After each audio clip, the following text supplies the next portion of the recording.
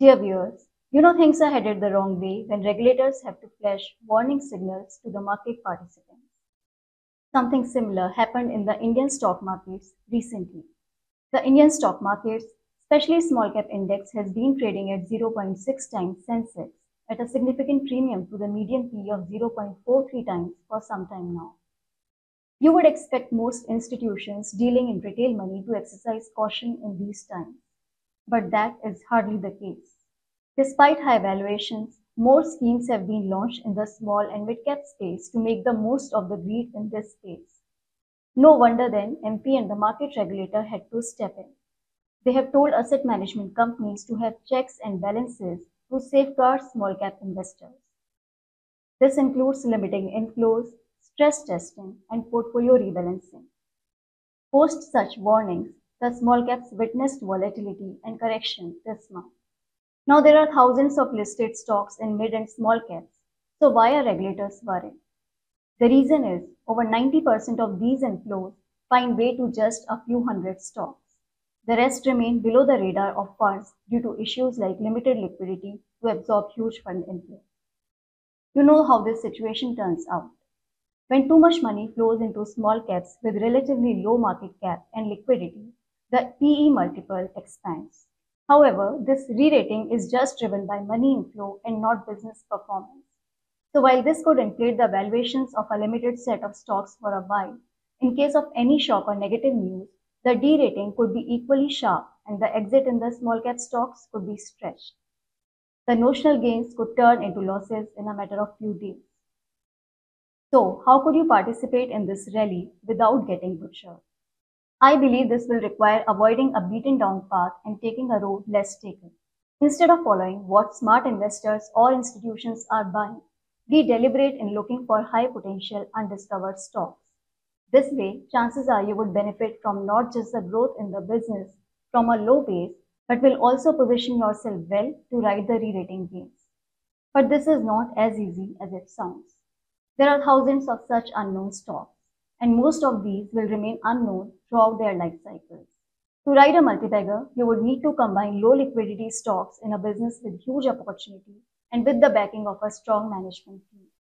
Today, I want to highlight one such candidate that operates in defense, energy storage, and aerospace. With a market cap of barely Rs 5 billion, High Energy Batteries India Limited manufactures batteries which are used in defense and aerospace, autos. VRLA batteries are used extensively in power wheelchairs and mobility scooters and for power backup systems. The company has the capabilities to design and manufacture batteries for mission-critical platforms like torpedoes, fighter aircraft, supersonic missiles, army battle tanks, unmanned aerial vehicles, and autonomous underwater vehicles and satellite launch vehicles as well. Besides, it is pursuing opportunities and energy storage systems as well, working on areas like fuel cells where hydrogen could be used as a fuel. It claims to be the only supplier of silver zinc batteries to the Indian Navy with a market share between 65 to 70%. It also supplies nickel cadmium cells to the defense sector. In fact, it has produced batteries for Prithvi, Agni, and for all the three variants of BrahMos. It remains a key beneficiary of Make in India scheme. Its clients include Naval Science and Technological Laboratory, Advanced System Laboratories, and BrahMos Aerospace Private Limited, along with other private players like Bharat Dynamics. The company is witnessing tailwinds with increase in defense budget, and a major chunk of it is earmarked for domestic production. In the energy segment, the cabinet has approved a national green hydrogen mission. This will have an initial outlay of Rs 197 billion.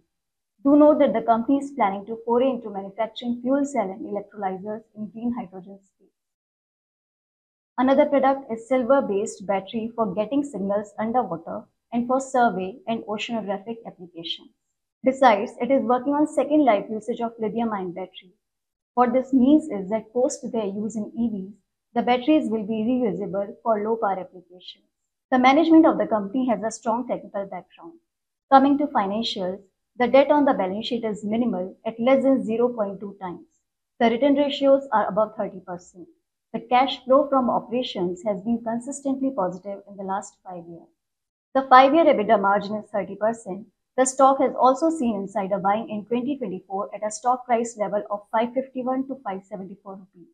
The market cap is at rupees 5 billion and the stock is trading at a TTM PE of 26 times. Now, do not take this discussion as buy view on the stock. The business has some inherent risk like over-dependence on the defense sector and intensive working capital cycle. Nonetheless, it is a strong candidate and a watch list for high potential lesser known stocks. Do press the like button if you found the information useful and share your feedback in the comments section. For more such unexplored opportunities, do subscribe to Equitymaster YouTube channel. Thank you for watching. Goodbye.